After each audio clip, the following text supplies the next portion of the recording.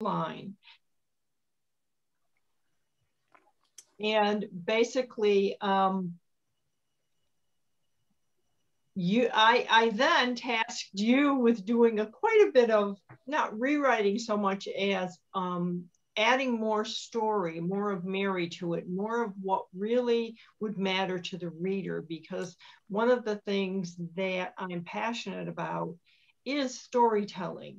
Mm-hmm. And you, Mary, you have so many stories. We couldn't even tell them all in this book because we would have this big, long, massive book if you told all your stories. And so basically I was just there to be the developmental editor, make sure you were using the right words that were going to keep the reader engaged, make sure you were telling the story, make sure that you had a cohesive end of one chapter, beginning of another, so that what was taking the reader from this chapter to, because we're talking nonfiction here. So you cannot, in fiction, you could start a new chapter in a whole different place, in a whole different timeline or whatever, and bring the reader back in different ways. But in nonfiction, we have to keep the reader engaged. So, and then of course, Tom worked with you on the cover and the interior page design. A lot of people forget that there is actually a design to the interior part of a book. Right. And we talked a lot about marketing, and we made a book trailer. Mary, the book trailer was so great. You contributed. Yeah. People need to understand that Mary's in Rhode Island and I'm in Binghamton. So she sent us the content for the book trailer, and Tom put it all together into a really great video message. Yvonne, you want to explain to Carolyn and everybody else who's going to see this and hear this what a book trailer is? Well, a book trailer is just like a movie trailer. And you can create them during the writing of the book and give little teaser 1 minute videos out. What most people have at the end when they're ready to launch the book, they do a 2 to 3 minute video, which is both about the book and its message, a little bit about the author and who the author is, and it often includes some feedback from the readers. So of course there was a cadre of readers who helped read the book before it went to its final publication, right, to give feedback and insight. And so the book trailer could have comments and testimonials from them. And it's just like a movie trailer. I mean, a movie trailer is designed to entice you to go see the movie, and a book trailer is designed to entice you to read the book. Right. Yeah, and it was interesting putting it together, Carolyn, because I had some material from some interviews that I had done. You know, I was running around like crazy trying to get on radio and on TV. And I hired a publicist who had his hands in all of this stuff, getting newspaper interviews and all of that kind of stuff. And so from the TV and radio interviews, I had material that I could send them to work into some of the still shots that they created and added on their own. And then they put in some of the reviews that I had before the book got published. So we sent it out for some reviews and we had comments. So we had these very nice reviews that were worked into the book trailer. And then Tom was kind enough to create and narrate the whole thing. So he created the narration and he did the narration for me. So, and it was about 1.5 minutes, which is just about enough. It just gives you that kind of like you're left sort of on the edge of a cliff, because it's just so fast paced, you know, it goes by so quickly. You think, oh, is that all there is to it? And I mean, the way I saw it, if I had seen that on another book, I would have wanted to buy that book, because it gave so much content, but it flashed by so fast. It left me wanting more. Mm-hmm. Yep. And that's what it's designed for. It's the whole purpose is to give the viewer. I mean, Mary, I was just doing a show earlier with a videographer who does book trailers. Mm-hmm. And we talked extensively about the fact that authors like yourself, writers who are writing books, can actually do a photo shoot, let's say, right, with a videographer of 2 or 3 hours, and she can take and divide that up into 2 to 3 minute segments. And now you have a whole year's worth of content about you, about your book, and about your business. And that's what a book trailer is meant to be. A little snippet to tell the reader a little something about. You could have a half a dozen of them. And certainly for your book, Mary, there could be a dozen more, because there's so many little snippets we could take right out of the book.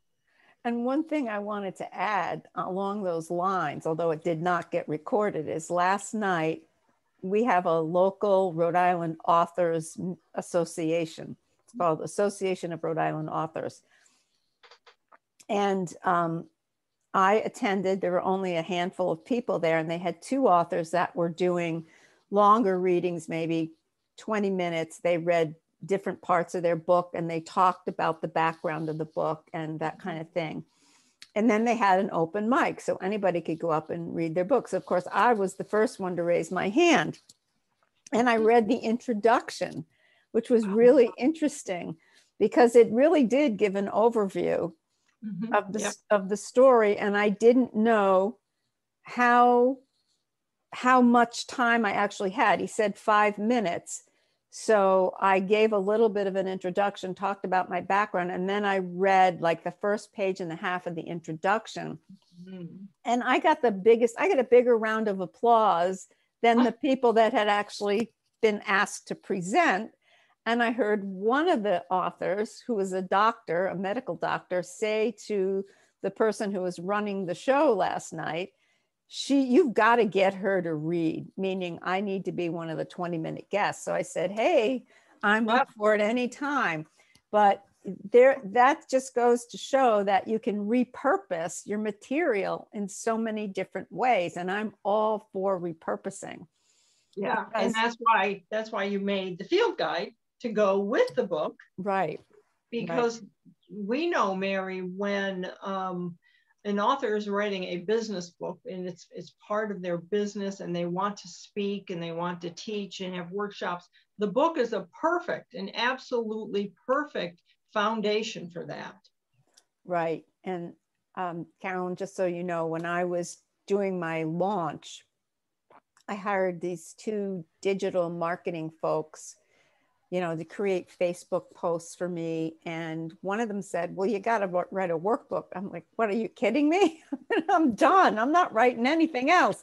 And she said, no, that's going to be your free download.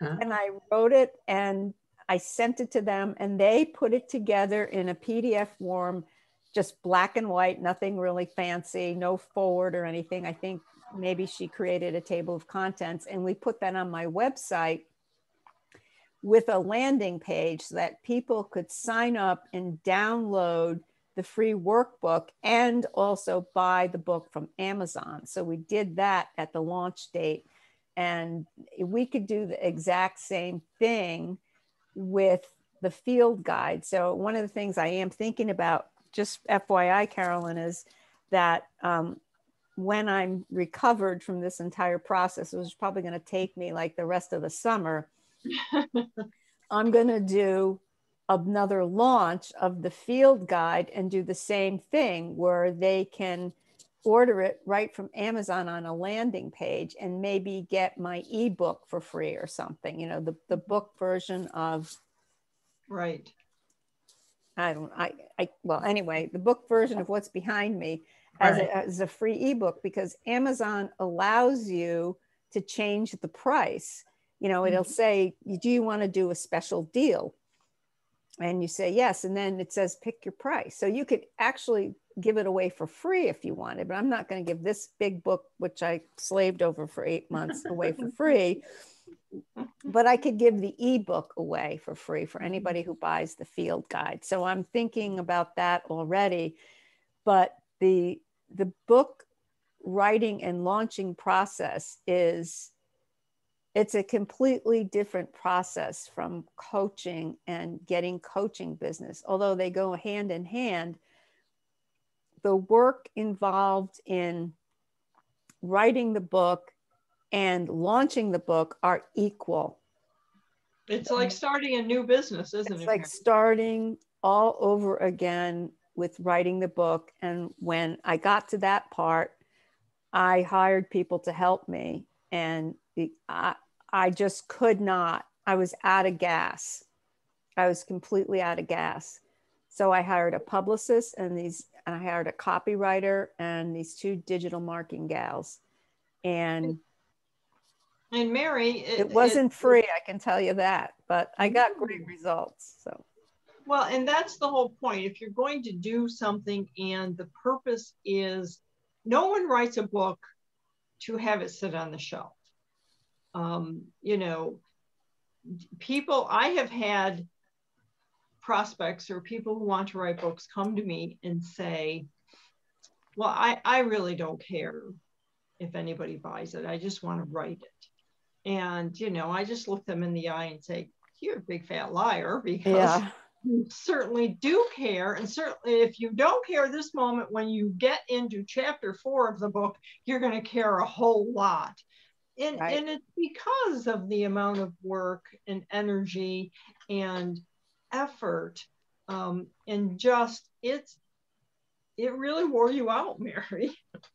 And we had, I mean, think of it, Mary, we had the content, we were just repurposing it and making sure it flowed into a book format, whereas a lot of people are starting from scratch. Right. And so therefore, even with all those pages of content and 3 or 4 years of graduate education and graduate papers, it still took me 8 months of really hard work to put it together. And I did a little video clip on this. I strongly suggest that people that want to write a book start off with some content that they've already created. Mm-hmm. Do you have anything like that, Carolyn? Well, I have a master's, I have a PhD, and my PhD you got lots of papers. Organizational management, yes. So yeah, I've done that. I do, you know. So yeah, but my question is, Mary, has it helped your coaching business? Have you gotten clients because of your book and that effort? Or is that not your desire anymore? So. No, well, I'm telling you, it's a hard choice. It really is, because it's just so much work to keep the book top of mind with people. And if you look at a lot of my posts, especially on LinkedIn, they're all about the book. Mm-hmm. So I think once I recover from this entire process and I get the field guide kind of launched, because I haven't formally launched it yet. It's out there, but I haven't, made any big blast about it or big specials on it. Then I'm going to start using that field guide as a basis for a course and a way to get coaching clients. I think that they go hand in hand, and the field guide is the practical steps to be successful at what's in the book. And that's the basis of my business, because I'm an executive coach. I work with leadership. I work with people that come from big corporations that have responsibility. So let me ask you, is the field guide different from the workbook, or is that the same? It's the same thing. Okay. I just called it a field guide. Okay, got it. I used Jack Welch's idea because he's got something. He has a couple of books out, and then he's got the GE field guide. Okay. So being that I was a GE employee for a couple of years, I got it. I took that. One of the ways that authors can use their books to get new clients, whether it's coaching or anything else, is to use the book as an entry to speaking and presenting. Right. Especially on a national. Now that COVID is letting us, we're getting opened up a little bit more. the opportunity to speak in front of groups, networking groups and conferences and places like that. And that's where you're going to get more clients. And the book Exactly. you're doing in, because the event planner wants someone who is going to deliver. And anyone who's written a book, if they see that you've written a book, they immediately put you at the front of the line. It's interesting that you say that, because I had signed up for the Webex conference. Carolyn, are you familiar with the Webex? The world? Webex, yeah. Uh-huh. Okay. Yeah. So, and I signed up for a couple of free sessions, but I only had time to really look at one. And I got an email, no, I got a message on the Webex website, but I couldn't find it. So I connected with the woman who sent me the email, and she was the speaker coordinator rather. And she wanted to know whether I had coaching credentials and what were they, ACC, PCC, or MCC. So I connected with her on LinkedIn and told her that I was a PCC and I've been coaching for 7 years and I wrote this book. So I don't know, she has not responded to me yet. She's probably looking for an answer from me on Webex, but I had no clue where those messages end up, and it wasn't intuitive. So maybe next time I'll be asked to give one of the workshops there. It goes on for like 8 or 9 months. It's periodic throughout the year. So hopefully I can connect with her. But I think Yvonne is correct. When you have a book, you have so much more social credibility, you know, public presence. And Mary, you've put a lot of effort into, as you said, sharing on LinkedIn and having a publicist and putting the effort forward to show that you're serious about this message that you're putting out there. And it's not just, I wrote a book and now look at me, I'm this wonderful person. That's not how it is. And in the professional authors I work with do the same thing. They want to speak, and via speaking, they want to then either fill a coaching program or meet with people that they can right. work with. So, right. And if I were in a forum, like a conference or something where I was asked to be a speaker, I would speak about my book and do some readings, but I would have a piece of paper on every seat that said, you know, I'd love to stay in touch. Can I have your name, phone number, your birthday, so I can send you a card, and your email address, and I'll put you on my newsletter list.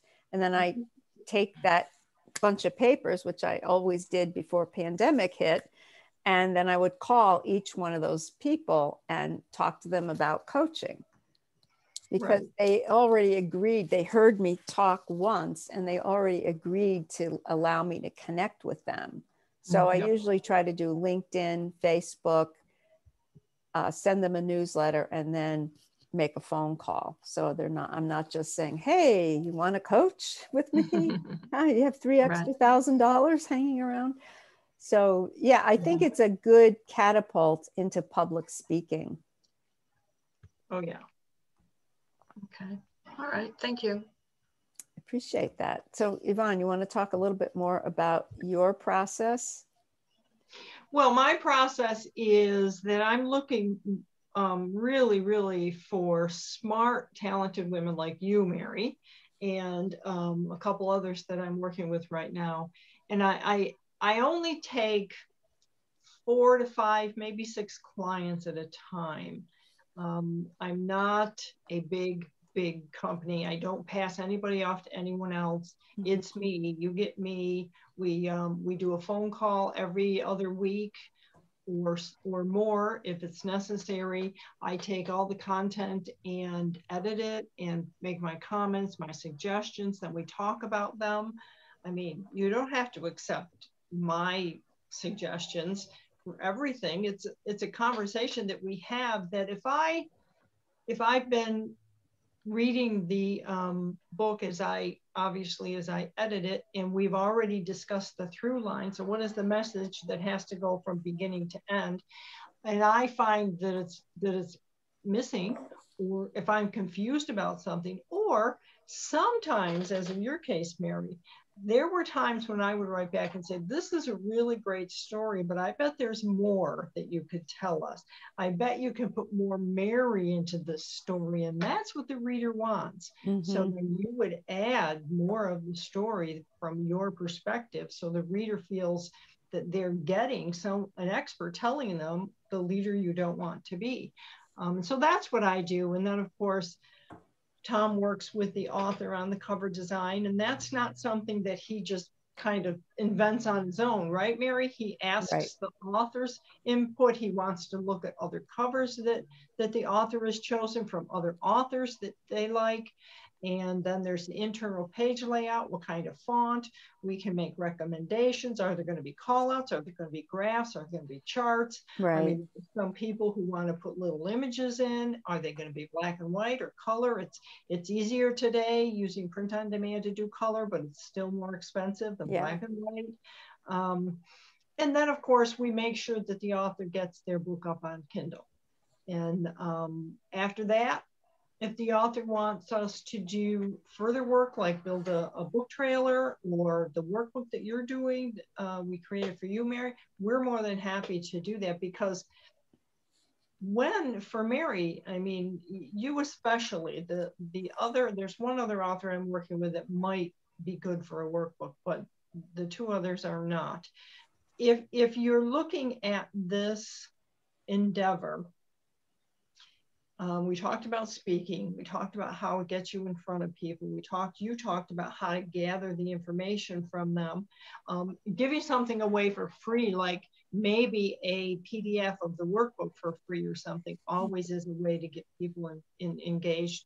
But if the author's looking at this book to enhance their business, and that's the purpose that I want to work with people who are looking to enhance their business, grow their business by showing their expertise in a book. And let me just say that if you're reading online that print is dead and nobody reads books anymore, that's a great big fat lie, because it's not true. It is true that people won't read a book of 300 pages. Yeah, that I found really interesting. I had a lot more to write, but Yvonne cut me off and she said, if you go over 300 pages, forget about it. So I'm at 272 pages. Right. And you know, the front matter, so the front matter, we consider the introduction, the front matter, and any preface or anything like that would be front matter. And that almost doesn't count, because that is just for the reader to orient themselves if they choose. Not everybody even reads the front matter. So we look at the rest of the book, and yes, I mean, honestly, generally speaking, people don't read past the middle of the book. But when you have a book and a workbook, and there's going to be workshops, webinars, or other things attached, now suddenly the book becomes something that people will, because they're going to participate in this work that they're doing, they will see the value of the entire book. And sometimes people pick and choose what chapters they want to read. I mean, honestly, some of my favorite, like the Rasputin chapter, I loved that chapter. The one about down the memory hole, when you talked about the women in chapter 2. But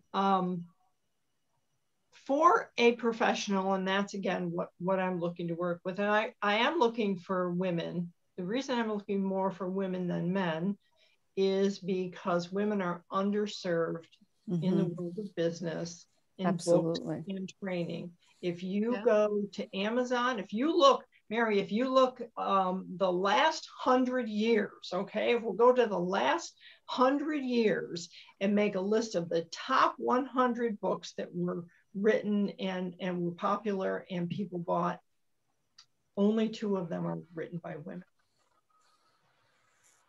So more women, in my estimation, need to write books to help other women succeed.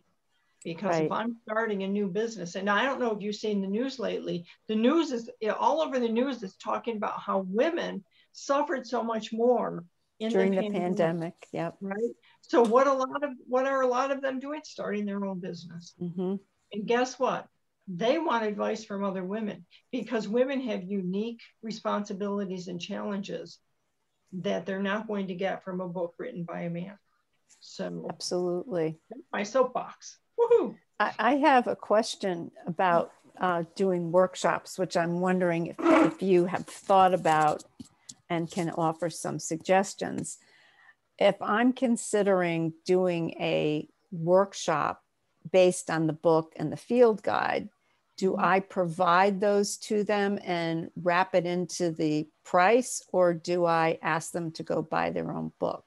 You wrap it into the price. Wrap it into the price, and then I get the books at my author price, and then I send them to my people that are going to be okay. You All right. absolutely wrap it into the price. And if I'm buying them at the author price, it's not killing me to buy them at my author price. The two books together are about $7. Right. So, and the other thing is, you can, if you're doing workshops, webinars, so it's online, not in person, you're not handing out. So they can get the physical book wrapped in. And for the field guide, it could be the PDF.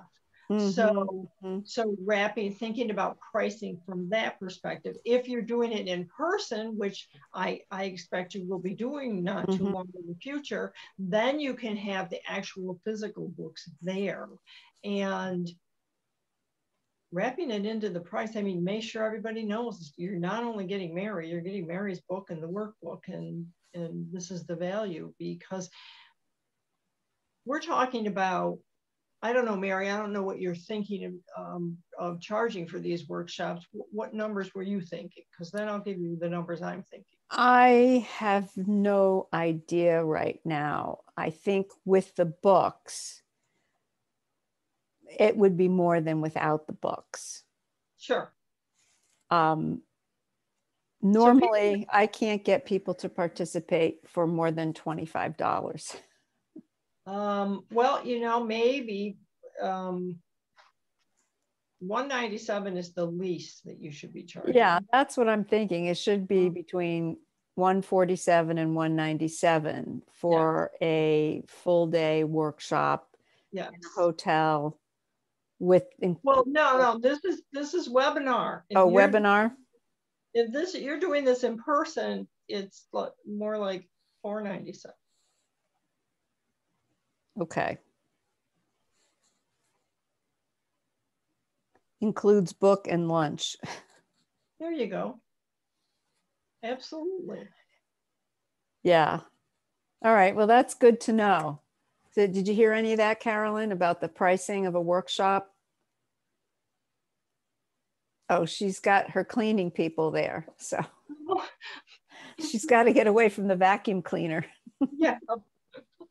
A really big thing that people are afraid of, and you know, Mary, the people, is pricing, this whole pricing thing. Yeah. What do we price my book? Now, they're not afraid. Let me tell you, they're not afraid in books. They'll come to me with their book and they'll say, I want to charge $29.95. And I'll be like, no, you're not charging $29. Nobody's going to buy this book for $29.95. But when it comes to the actual expertise that you're bringing, plus you're giving them this book and this workbook, and you're giving them lunch, that absolutely, I mean, start at $497, and a year from now you'll be charging $12.97. Well, that's very inspiring, because I was trying to wrap my mind around how I was going to combine, actually, like you said, Carolyn, getting business and wrapping it into my book and charging for it, charging a price that made sense, that I could actually get people to attend and to pay for. Because I did miss the pricing. Was it, did you say $197 for an hour? No, I was in my head, I'm thinking a full day. Oh. So what are you thinking, Yvonne? $497 in person for a full day, but full day online, what would that be? That would be like $297. I think $197 is half a day, Mary. Okay. I think that the other way that you make this work is, especially online, but even in person, you give them the actual book. And I've got my Mary books right here, and this is what they get for free, and they get lunch, but they have to download the workbook as a PDF. So now you don't have to give that to them. And if they want to buy the actual physical copy, sure, absolutely. Here's the link, go buy it. But or I could bring some with me. Yep. Sell them in the back of the room, that kind of thing. But that's the selling in the back of the room happens also when you do speaking. In-person speaking. Yeah. In-person speaking. Yeah. You bring your author copies and you sell it at a big discount or whatever. Right. And people feel like, oh my God. Or you give it away. It depends on what the speaking gig is. Right. I was actually thinking what I've seen authors do at some of these other events that I've attended is they sell the book for $20 because it's easy to run $20 through Square, and most people have a $20 bill on them somewhere. Mm-hmm. So it's just, here's my $20 and out they go. And maybe the back of the book says $24.99 or $34 or something or other, but you're getting it for $20 because you attended this event, which you paid to get into. Absolutely. So, yeah, I mean, some of these women's events are like $50 just to get into the door. Yeah, and once again, people love that they get to take something, that you gave them something for free. And I promise you that even if they don't read the entire book, they will read some of the book, and either they will want to work with you or they might know someone who wants to work with you. And that book will become part of something they keep. It's not like a business card that gets lost in their pocket or put off the desk into the garbage or anything else. Well, one other thing that I noticed last night at this authors meeting was I asked one of the authors for her business card, and her business card was a bookmark. Yeah. And I thought that was so clever because I have bookmarks and they have my information on them, but I didn't think of bringing those bookmarks with me. And I've got like 100 bookmarks sitting here. Wow, bookmarks are great. So that's, that's just a really that's what you get when you hang out with other people that are like-minded. You get these great ideas that are right in front of your face, but you never put it together. Mm-hmm. Well, yeah, because at this point, with your mind still around, you finish the book and you've launched the book and all that. Some authors that have done it 2 or 3 times, sure, they've already got those things down pat. Right. Right. But it's definitely the whole book publishing process and what you need, what's included in that is a really totally different thing than working as a coach. Mm-hmm. I think it's a plus to have written a book. Actually, I was on the phone with a client yesterday, and she asked me, why am I different from other coaches? And after I explained my credentials, I said, and I wrote a book. And the irony of all of that was she was one of my reviewers. Oh, nice. She was a reviewer from Facebook that I put in an HR forum. I'm looking for reviewers. Mm-hmm. And she offered, and she wrote a beautiful review. And then we sort of asked each other to connect. And when I connected with her, she wanted to become a client. Yeah. And I thought that was a perfect, setup when she was asking me, what makes you different, Mary, from everybody else? Well, I wrote a book, which you reviewed. Right. So that was a huge plus. And she did become a client. So she just quit her job, which is interesting. But yeah, so Carolyn, do you have any questions you want to ask Yvonne while we have a captive audience here? No, I was just curious about the process and how it really helped your coaching business, and if it would help, because my struggles, I think, is I've always been networking in person. I was, involved in chambers and BNI meetings. And this past year, I hate to say it, I don't think I'm very good at socializing via Zoom or LinkedIn. I mean, I try, I give it the best effort, but so I was hoping something might click that, and several people have mentioned, you know, Jill has said, why don't you write a book? And I'm like, well, what am I going to do? But I never really thought about using my papers, you know, well, to include in a book. Like I said, since I got an A on every single paper, I said to my husband, damn it, this is a book. But at the time I was lost. So all I did was mush a bunch of them together, fabricate a cover from the Amazon selection of covers and put it out there for 99 cents. And like I said, actually sold about 5 or maybe even 10 of them and got 5-star reviews on that book. Yeah. So Caroline, what would you write about?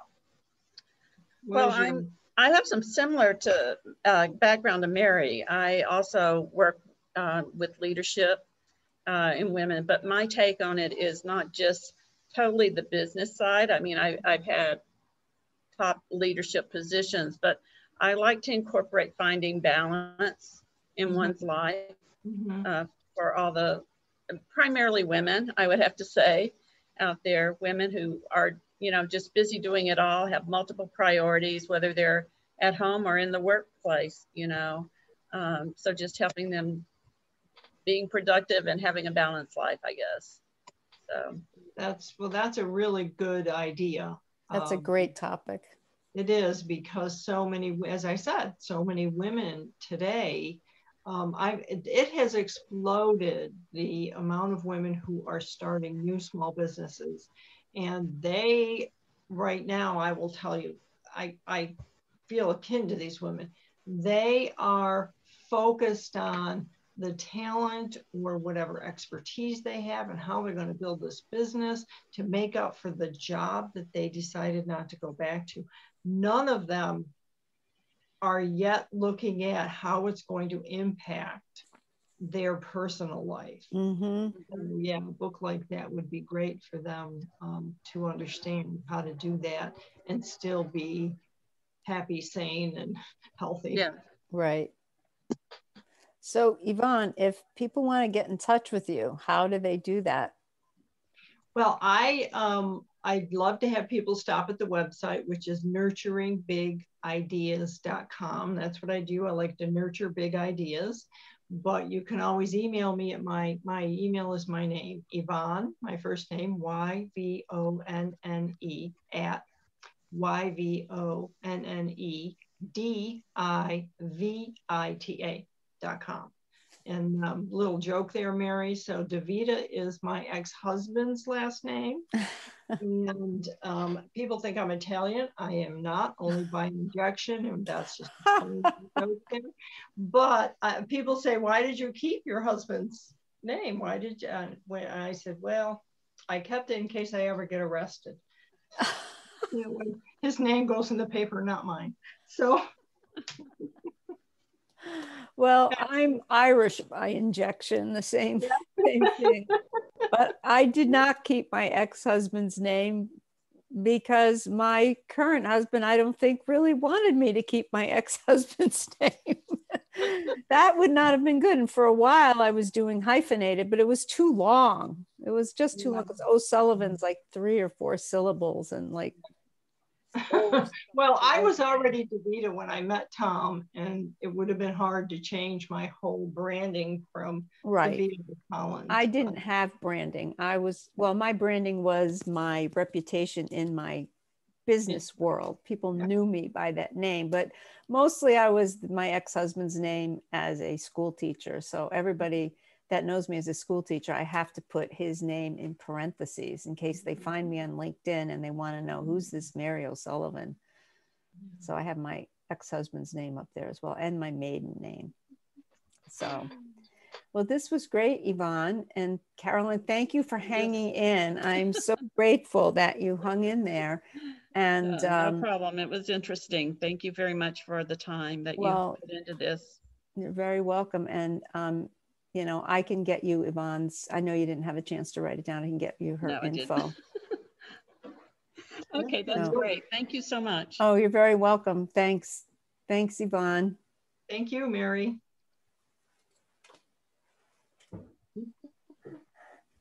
Bye, everybody. You can hang on, Yvonne, if you want. That was great. I'm going to shut the recording off.